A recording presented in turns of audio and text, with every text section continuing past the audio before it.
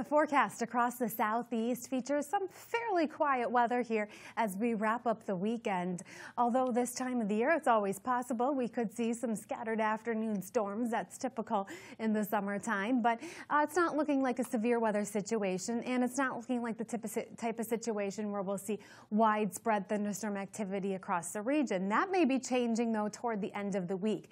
We've been under the influence of an area of high pressure, so that's keeping us somewhat on the lower side for that chance of precipitation, but a pattern change toward the end of the week may bring back an abundance of moisture, which would lead to more widespread wet weather and multiple days of more widespread wet weather as well. So that's not for several days out. We'll continue to see how that pattern evolves in the coming days. In the short term, a few areas of scattered showers and thunderstorms as we get into the rest of the day today. Other than that, just finding ways to beat this August heat and humidity.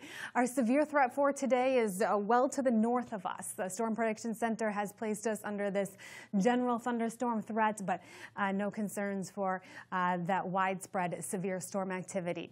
High temperatures today will be in that upper 80 and low 90 degree range, but of course when you factor in the humidity, it could feel closer to the upper 90s or even into that low 100 degree range, and still staying hot heading into the day tomorrow with high temperatures in most spots in the low to mid 90s.